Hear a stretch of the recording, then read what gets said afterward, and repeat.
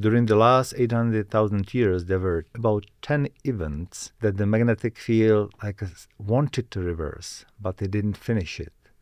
There's a well-known record that the magnetic field was suddenly migrating to the south, the North Magnetic Pole to the South Pole, but then it didn't stay and just went back to the northern side, to the normal polarity. This event was recorded, for example, in one of the trees in Australia.